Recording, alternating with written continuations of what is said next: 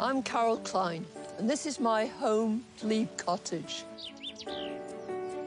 When I'm not presenting or writing about gardening, this is where I spend most of my time, and where I've been honing my horticultural skills for 40 years. Whether you've got a spacious plot, a tiny patio, or a few window boxes, there's nothing more exciting and satisfying than creating your own garden. From basic to more advanced techniques, I believe anyone can learn how to do it. Whether you're a complete novice or an experienced gardener, I want to help you develop the skills to make your garden grow. I'm ready. Are you?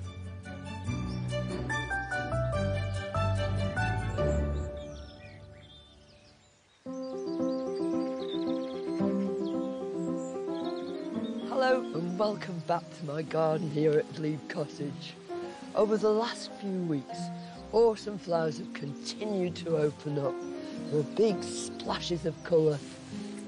Just a few weeks ago we saw the first of the autumn asters and Michaelmas daisies start to open further down the garden. But the aster that defines this part of the garden is this one. It's Little Carlo. It's called the blue wood aster, and it'll grow in a bit of shade or out in the open here, especially when it's surrounded by these other plants. It really forms these great rivers of blue that run across the garden from bed to bed right the way through. With that and these big banks of yellow rudbeckia, I really think it just sets the whole place alight. I wait for this moment every single year.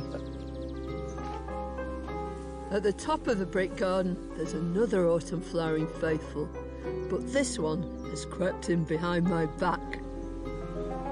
What are you doing here? Every autumn, I come down these steps and see this very beautiful Japanese anemone. They're not from Japan, they're actually from China. And look at it and think, you're pink. And don't you know this is the blue and yellow garden? This is the brick garden. But it's not listening to me at all. It's Queen Charlotte anemone hybrid. It started off as a small clump right up next to the cottage. It made its way through that bed, across the terrace, into this bed, took it all over, and now it's gone under the path and it's coming out on this side. Look at this. It's obviously got colonising tendencies. I think he'll probably try and take the whole place over. But that just shows you what kind of a plant it is and how it lives. It's a woodland plant. Woodland soil is notoriously poor because the tree roots have taken all that goodness. So it has to keep on moving across and finding new places to live. Which is why when it gets into our gardens, it tends to make great big clumps. And before you know where you are, it just takes over the whole place. But because they're only at this stage for such a short period of time, and because they announce the autumn, I don't see how anybody could ever get fed up of this. In a shady corner of the garden, a less invasive anemone is out to enchant us. This one is called Frilly Knickers on account of all these extra petals around its edge. It's pure white on the inside, but when you turn them over, you see that the reverse of the petals has got this lovely sort of lavender bluish tinge. It's almost like they've been dipped in very dilute ink. It's beautiful. Now the great thing about this group of anemones is that rather than spreading like mad everywhere and colonising like the Japanese anemones, they tend to stay in one clump. So they're ideal if you've got limited space, if you've got a smaller garden.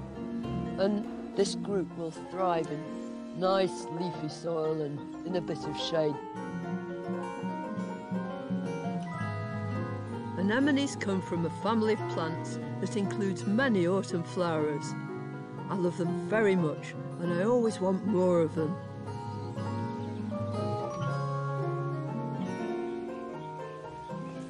Don't you think this is so pretty? This is a brand new anemone. is called Fantasy Pocahontas, and it's got these double pale pink flowers, but this is my all-time favourite. This is Anemone hybrida Honorine Chaubert, and it's one of the most common and yet one of the most special of all these autumn flowering anemones.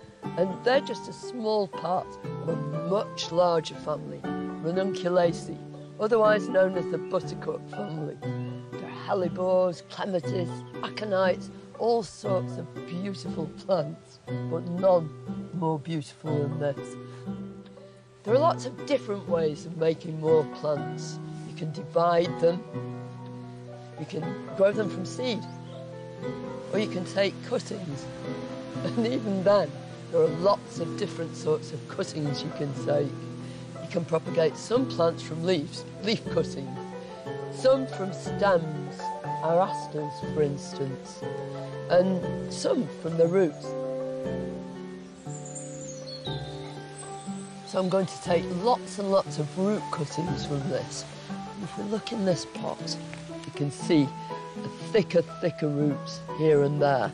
So all I'm going to do is tease them out very, very gently. Doesn't matter if I break a few of these finer roots. So these bigger roots would run right around the woodland floor.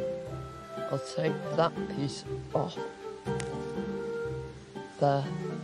Could get a couple of cuttings from that, and I'll take another couple as well while I'm here. It looks a bit brutal what I'm doing here, but in no way will it damage the plants at all. If you look along one of these roots, you can already see these little tiny nodules, and it's from there that the new shoots come. I'm going to cut those little fibrous roots off the end, because I don't need those. So each of these cuttings that I'm making will have nodules all along its length. All you do is just put these pieces horizontally onto the surface of the compost, because those shoots will be coming up vertically, and at the same time roots will go down into the compost. Press them down. I'm using this big module tray because when I come to actually potting them on into something bigger, then it means each one has made an individual plant. There won't be any root disturbance at all. There's a nice chunky one.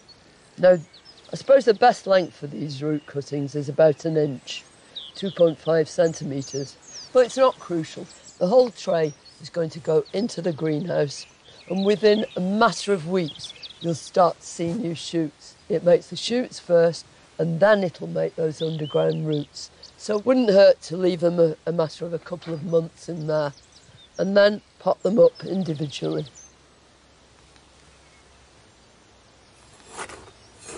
The reason I'm putting this grit over the surface of the cuttings to retain moisture, to keep the weeds down, but the most important thing is it's that weight that's going to keep them in close and intimate contact with the compost, because if they're sitting proud of the compost, those nodules won't grow and the roots definitely won't. But that should do the trick. I think that's just enough. If you want to try taking anemone cuttings, take a few pieces of thicker roots with nodules. Cut them into short sections, lay them horizontally on the surface of the compost and grow on for a few months until roots have developed. So now I can carry them off triumphantly. And later on, I'll be multiplying more ravishing ranunculus.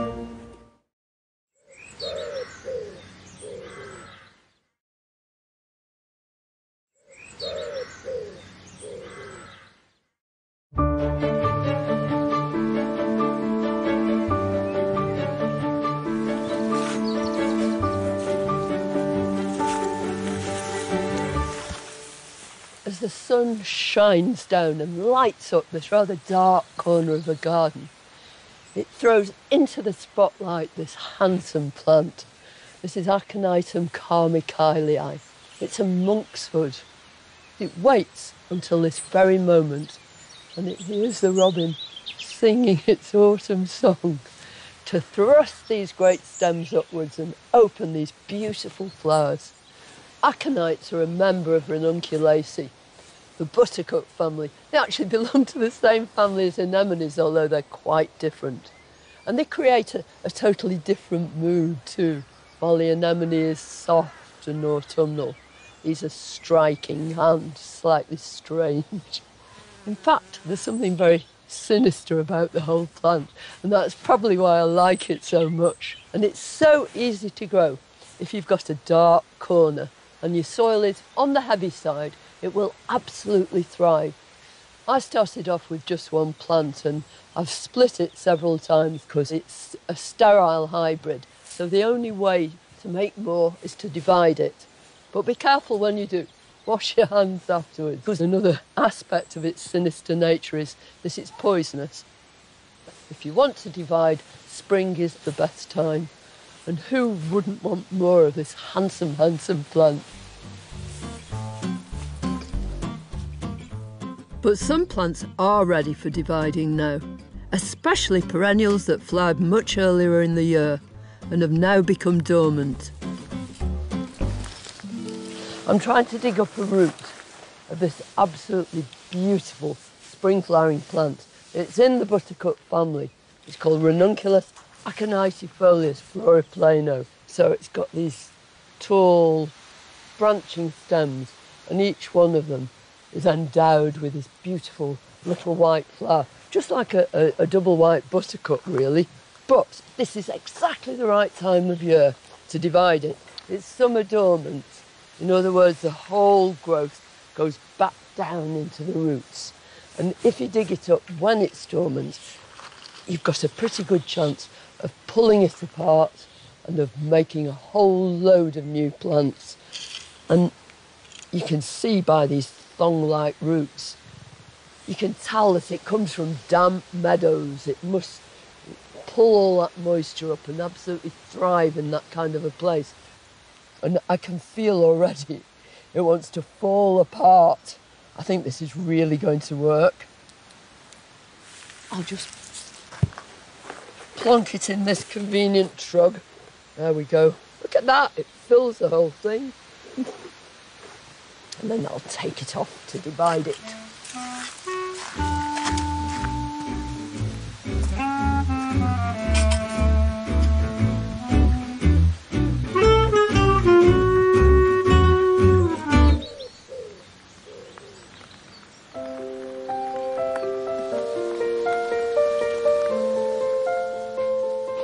Typical, isn't it? Autumn weather. At least it's kept these damp.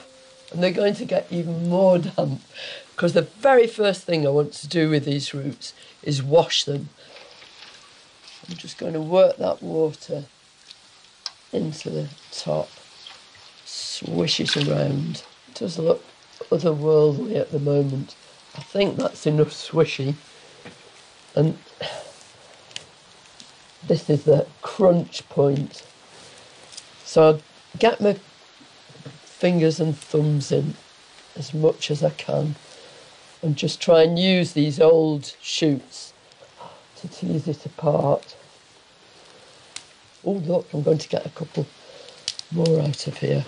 I'll give it a slight twist as well. As long as there's part of the top of the crown and little teeny resting buds down in here and roots, then it can make a viable plant. So that's two for starters. I think I'll give them a quick swish. Aren't they good? Look at this. Look like octopus or something. So two of those. And then, can you see there? I've got these two separate places and I just swish it apart. It's very satisfying. Give that a quick swish. Aren't these roots tremendous? You'd only do this every couple of years. Let the plant build up some strength. A few of them are going to go right back in the ground, but I'll just keep them in some moist compost until I've potted the rest. Add just a few crops for drainage and a bit of loam-rich compost.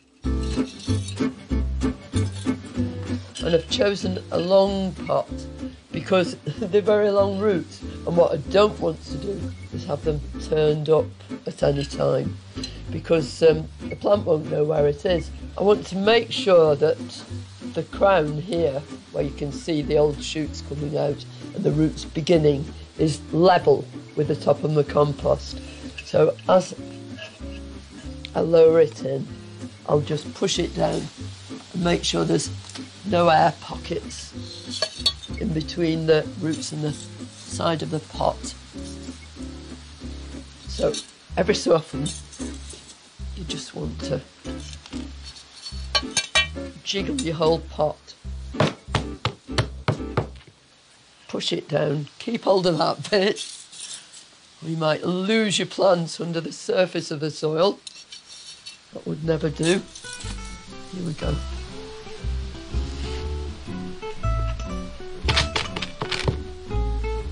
Of course those shoots are dead now, but that's where the new shoots will emerge. Probably about sort of March, April, to see these first green shoots coming up, and then these great big aconite shaped leaves will come out, and then these wonderful sprays of flowers. I'm going to finish the whole thing off with grit, and that'll keep all that moisture underneath there, because these are plants that really need moisture. Definitely don't need any sort of special treatment, because the cold weather plants are totally hardy and they really love the moisture. I'll tell you what, I might not even need to water them and just leave them out in the rain. If you'd like to have a go at dividing a dormant perennial, give the roots a good wash. Divide so that each piece has a little crown, some resting buds and some roots. Use a deep pot and make sure your compost is level with the crown of the plant. Near the potting shed live some of the loveliest flowering plants in the garden, the peonies. This autumn weather is so unpredictable, but who cares when the sun comes out? It's lovely. In the spring, these plants were at their glamorous best. These enormous, great big pink flowers and lots of white petaloid bits in the centre, making it a real sort of powder puff. It's actually called Bowl of Beauty, and that describes it perfectly. It's utterly gorgeous. Until quite recently, there were only two kinds of peonies. There were herbaceous peonies, like this Bowl of Beauty, which just means they die right down to the ground, and over winter you can see nothing at all. And then there are tree peonies, which are actually a kind of shrub. But in the middle of the last century, a totally different peony was introduced, and I'm going to plant one of them today.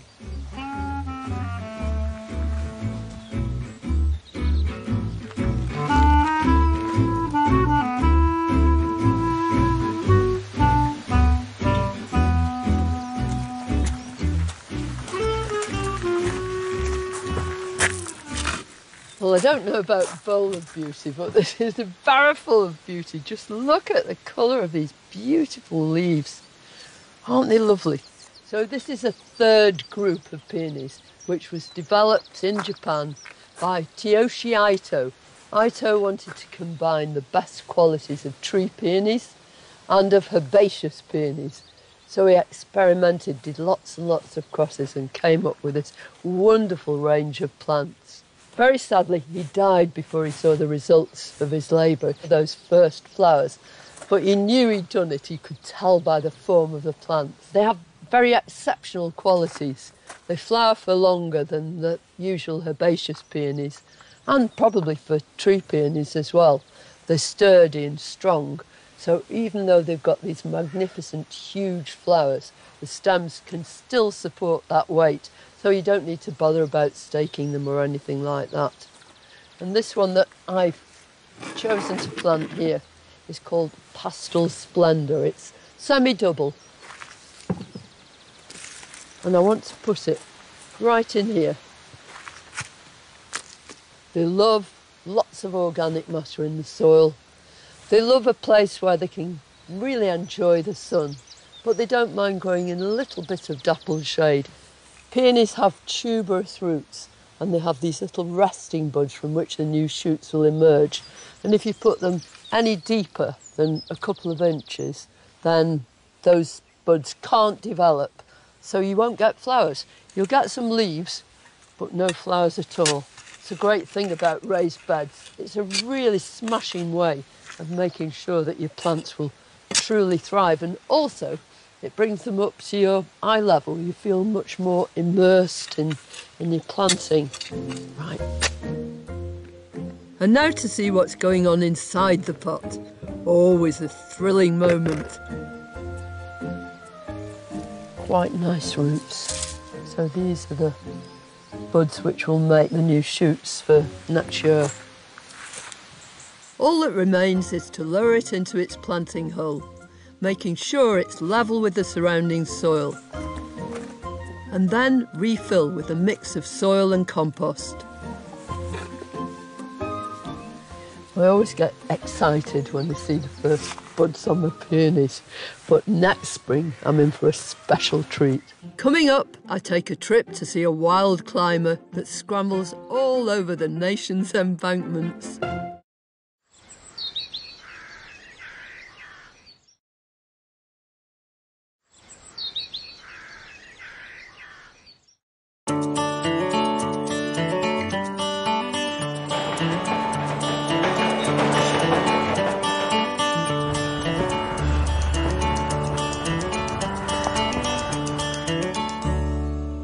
One of the most evocative sights at this time of year is to see this gorgeous plant climbing and clambering over hedgerows and up into trees on any country walk.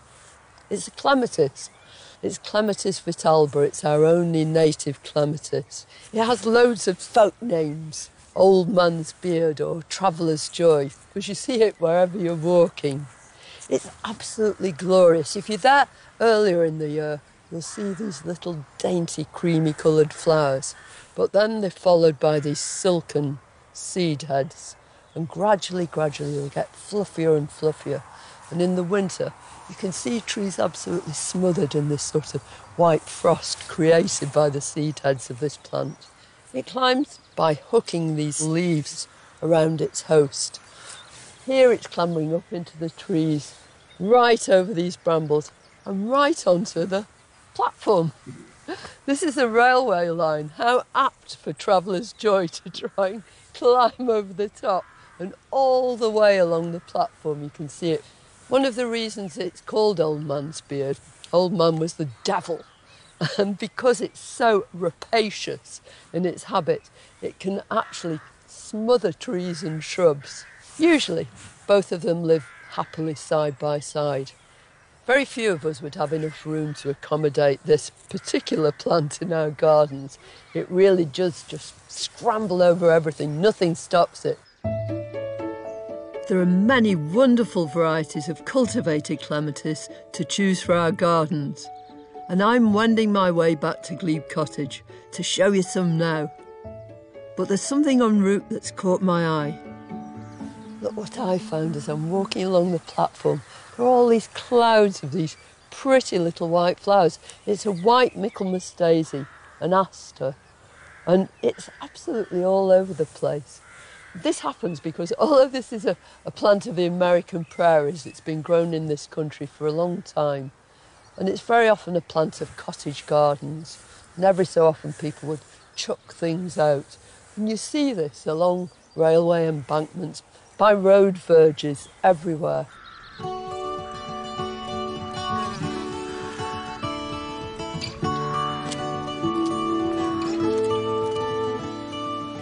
Over the years, I've had the joy of watching two of my autumn favourites become firm friends. Just look at this beautiful golden hornet crabapple tree. It's absolutely delightful. When we came here, this is one of the first things we planted, so that's 40 years ago or more. And I put it in just as a little sapling, and it grew and obviously loves living here. And every year it bears this abundant fruit. About 20 years ago, it suddenly dawned on me, this is the perfect place to grow clematis. So I planted Clematis huldine at its feet. It's got pearly white flowers, and the back of the flowers is soft, sort of lilac and grey. And there are hundreds of flowers on it, all tumbling down through these branches. I mean, all clematis needs a host. And this, I think, is a match made in heaven. But that's not the end of my matchmaking. I've chosen a new clematis that I know will help to unite two different parts of the garden. I just love it when you get to this stage, when you're surrounded by these plants, you're really immersed in them. It's what autumn's all about for me. And look at that. This is Harrington's pink. And then on the other side is this gorgeous aster with the dark stems and these big single blue daisies. That one's called Calliope. They come into their own at this time of year. The falling temperatures, the lower light, that's what actually initiates their flowering. I love growing this group of asters. Hugely good for butterflies. Red admirals by the score sort of descend on these clumps, as they do too on this one. But one of the reasons I'm here is I want to join Annie's garden. This is my eldest daughter's garden here, and it's blues and purples, with my youngest daughter Alice's garden, which is all pinks and whites. So I'm going to plant a clematis. They too are part of Ranunculaceae, the buttercup family, just like all those anemones. Some clematis varieties are still in flower now, and in years to come I think they're really going to set each other off as you walk through here on a sunny autumnal day. I've chosen this pretty lilac blue variety, which will look perfect here. Which one would you choose?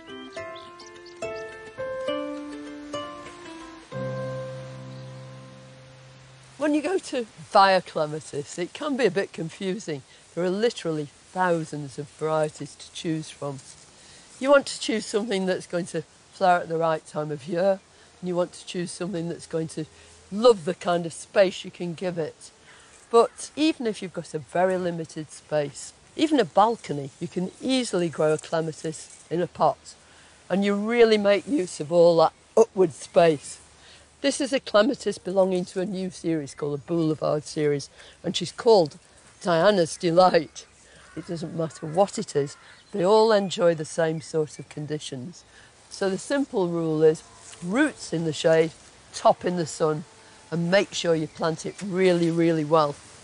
And prepare your soil properly. I'm just going to extract some of the soil because I want a nice deep hole. When you're putting any plant in at all, but especially one like this, that's going to be here for a long time, and you really want to make it feel at home, and one with really good deep roots, and you want to excavate a hole that's at least twice the size of a root ball, probably up to 4 times. And what I want to do, although this soil is lovely heavy stuff, just the kind of soil that clematis really adore, if I can just add some of this. This is straight off our compost heap. Absolutely delicious stuff. And I'm going to add it to the soil that I've extracted. So a bit of that back in the hole, around the edge first of all. I think that's probably deep enough. But I hope this is going to work. Yeah. Now can you see these lovely, big, thick roots? I mean, this is a young plant, and I think that's exactly the right sort of stage. It's going to love living in here.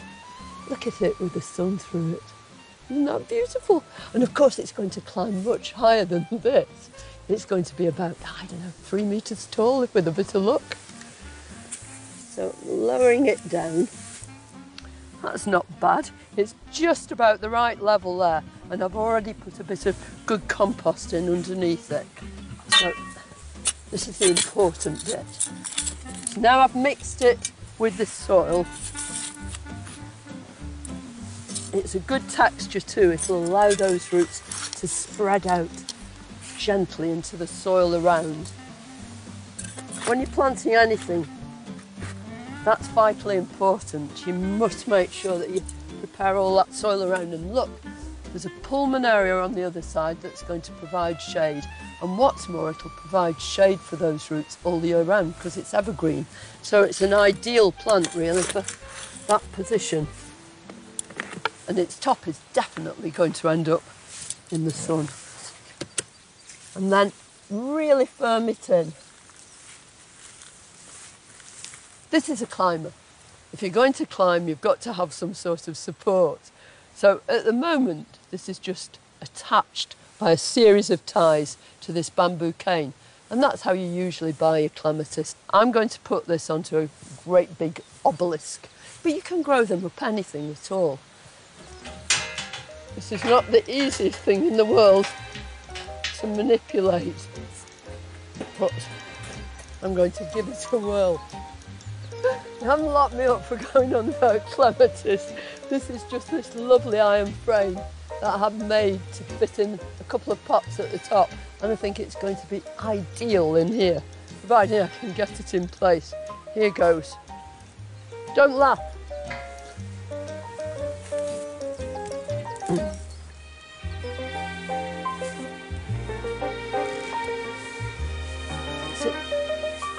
So when you've got it to this stage, then you've got to make sure that you take it away from the support it's had while it's been growing in its pot and initiate it into the process of climbing up the structure you've provided. Now this one's tied onto its bamboo, but look at this. You can see just how a clematis actually hangs onto its host. It had wrapped this leaf stem right round the bamboo cane, and that's what they do. They just hook themselves over and drag themselves up, and up they go. Now I'm untying these ties, you can see that what they've done is to actually bend the top down so it can go on a shorter stick. But what we've actually got is a much taller clematis than we first thought. So I'll carefully take this cane out now.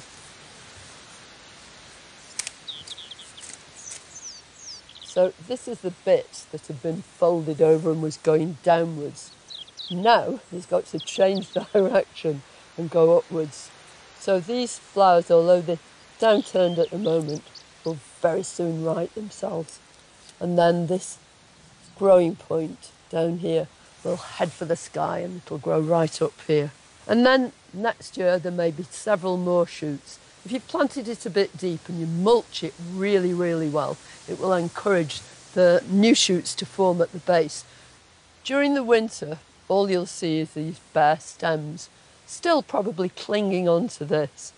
It's like a tree in that it keeps this structure over the winter, and then new shoots will come out here, there and everywhere, and hopefully lots more at the base too, and eventually this obelisk will be clothed in a cloak of blue. I'm going to give it a really good soak, and with any newly planted plant you want to make sure that you water very thoroughly for the first few weeks until it's established. I think we'll probably have enough autumn rain to carry the process on after that. If you're planting a clematis at home, choose a spot where the roots are shaded and the flowers are in the sun. Give the roots plenty of space and prepare the soil well. Give it some sort of support, canes or an obelisk. Well, there's a whole mystique too about how you prune clematis, when you do it, how much do you take off.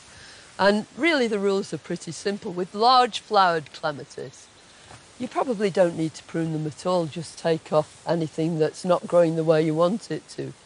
With early flowers, if you're going to prune them, and they probably won't need it, do it after they've finished flowering.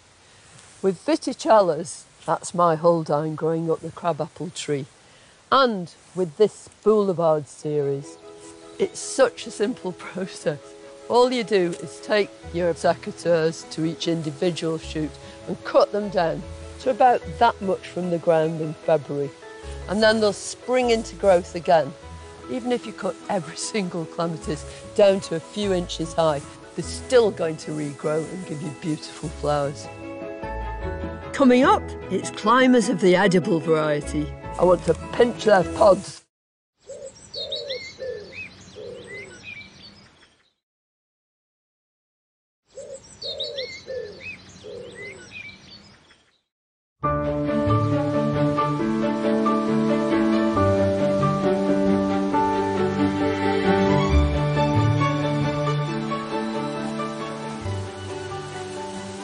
Look at these lovely things, blowing in the breeze. This is a climbing bean, Meraviglia di Venice, marvel of Venice, and it has been marvellous too. Absolutely delicious early on when those pods are quite thin. You just cook it gently, slice it up and have it with dressing, and it is one of the most beautiful things. But it's also an incredibly beautiful plant. But that's not why I'm here, to admire their beauty. I want to pinch their pods. Oh, let's pull that off. Look at that. You can just feel those beans right along the length. Now I'll dry these off. There are a few here too which are drier still. And then I'll pod them, take out those beans, store them when they're perfectly dry in a sort of cool but shady place. And next spring I'll sow them again and the whole cycle will start once more. Do you know, if you've just got a small garden or limited space, then no reason at all why you can't just make an obelisk from bamboo canes or whatever you can find and grow a few beans up it. Not only will it be wonderfully productive, but you'll have all that beauty all summer long, and then these to look at in the autumn.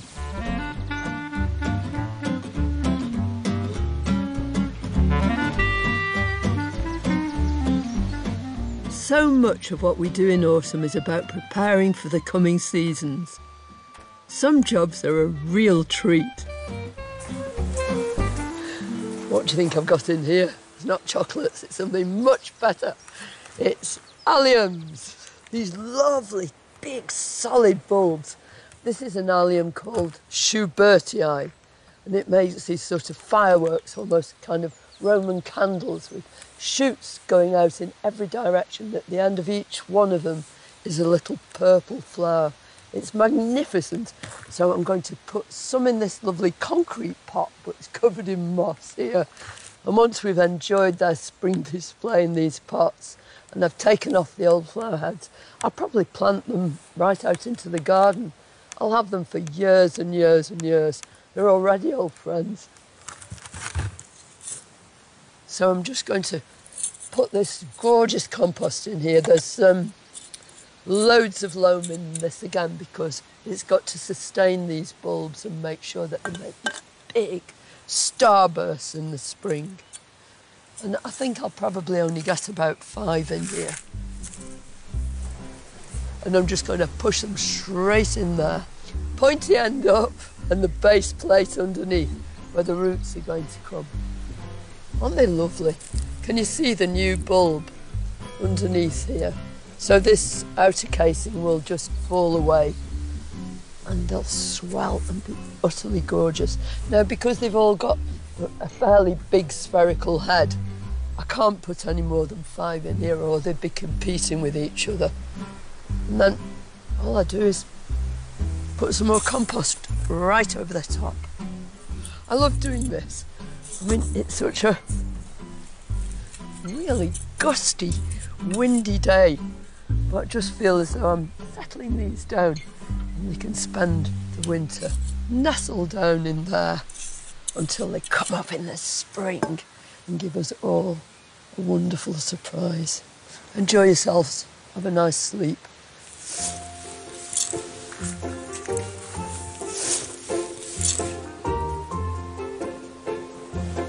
She's such a poser, this cat. Look, her paws exactly match this white cyclamen. That's it, you sit down on there. Come on. Autumn is such a changeable season. Here comes the rain again. Time to escape into the greenhouse to continue my preparations for next year. More bulbs, but these ones will flower much earlier than my alliums. Absolutely pouring down. I'm doing something really, really special here. It's going to be a sort of end of winter, beginning of spring treat. It's something to look forward to, although I won't see anything for absolutely ages. I adore this pot. I'm going to fill it full of winter aconites, Eranthis hyemalis. Hyemalis just means winter flowering. And these are the first of the ranunculaceae that you see in the garden. You can tell immediately that they belong to the buttercup family because they've got bright yellow flowers, polished petals, just like celandines and buttercups. The flower is surrounded by a bright green ruff, which just sort of makes the most beautiful background. And they look up at you in the first of the spring sunshine. So I want to put them into this pot. They're actually bulbs. I've got them soaking because that helps them swell a little bit so they'll be faster into growth, because we want them to put the roots down pretty promptly if we can. So crocks in first, very carefully, very gently. I'm going to plant a few snowdrops in there as well.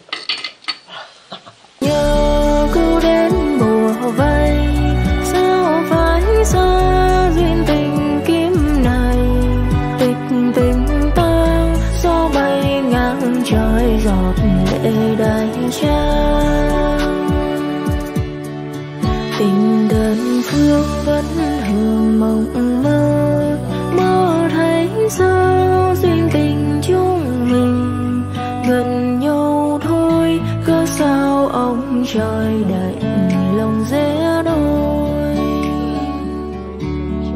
Tình đã xa chỉ còn hoài mong, nghe xót xa tim mình thất lại. Phải chăng khi đó ta bắt đầu đã là sai? Buồn không anh có còn buồn không? Em vẫn trong mong từng tháng ngày. I'm going to plant the snowdrops first because they need to go down much deeper. When I'm planting my snowdrops, I want them to be about this deep. Now I've just dug these up. They're all wet through, and you can see they're just beginning to make roots. So I'm just putting them all around this edge in a very kind of random way.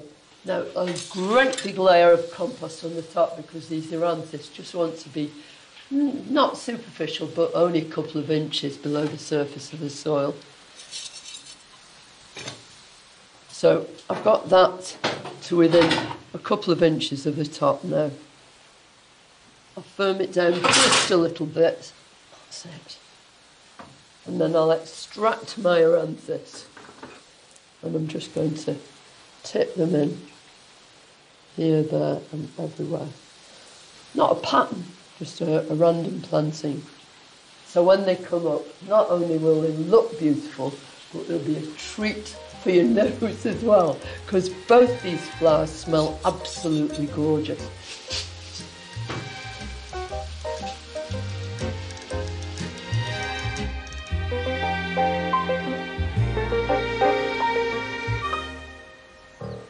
Next time, if you think all brown stuff is the same, think again. I'm the king of the castle. I'll be showing you how to make your own gorgeous leaf mould. I'm the queen of the leaf mould heap. And I've got a good idea for a strawberry planter that's been gathering dust here for ages. Look at that, what a beautiful pot. We've had absolutely everything this week. We've had blazing sunshine and pouring rain, typical autumn weather. But who cares, as long as you're out in the garden. And I will be next week. And I hope you're going to join us then for more gardening. Bye.